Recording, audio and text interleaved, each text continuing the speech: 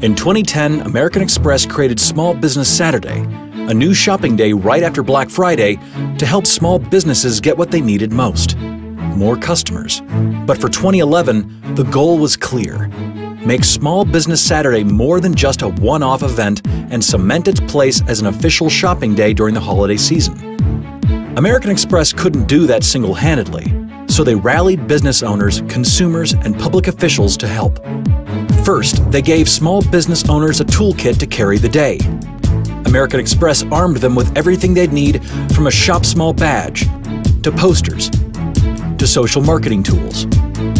This digital kit featured a YouTube video maker for businesses to make their own ads, a Facebook page builder, and a way to launch online deals through Foursquare. Over 500,000 owners took advantage. Next, American Express reached out to get public officials on board. Communities and states from coast to coast declared their support. Even the Senate stepped up and passed a resolution declaring Small Business Saturday an official day, unanimously.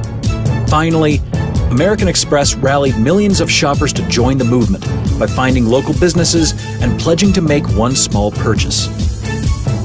I pledge to shop small at Big Top Candy Shop, Allen's Boots, at Juno Baby Store. Make the pledge to shop small. Please! Shop small on Small Business Saturday.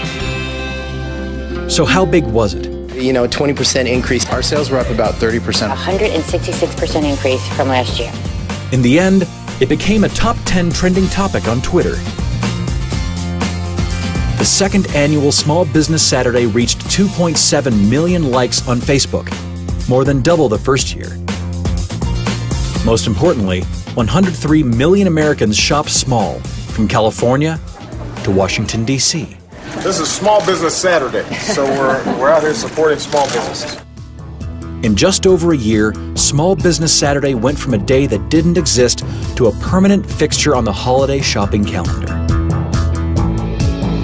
See you next year.